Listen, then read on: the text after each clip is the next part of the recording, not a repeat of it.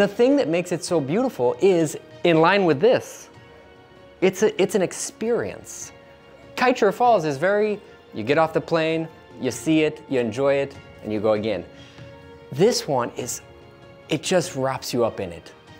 One of the beautiful things we noticed about Sakaika, and this shot kind of gives you an idea, unlike Sakaika Falls, you have vantage point, vantage point, vantage point, vantage point, as far as you want.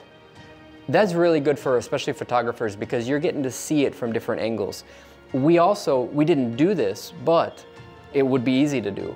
You could actually cross over the Sakaika River and go and do the same exact thing from the opposite side, which is something that Sakaika Falls doesn't have. Sakaika Falls really only has a few vantage points available, which is fine. But this one has many.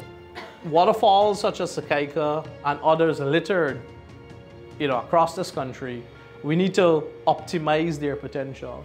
And one of the, I would like to say, strategic projects that we're working here at the Ministry and the Tourism Authority is doing a full-scale assessment of the potential. Somebody asked if you could access the falls from the bottom. That would involve abseiling. Currently, we do not have we don't know of the potential at various sites across the country for abseiling. And that is something we want to pronounce on. We also want to get the know-how on how to abseil, right? Where do we get the expertise on abseiling? And of course, we have to understand whether the capital requirements for abseiling and perhaps whitewater rafting and zip lining and all of these adventure products, and then understanding those requirements and matching it to investment and capacity building.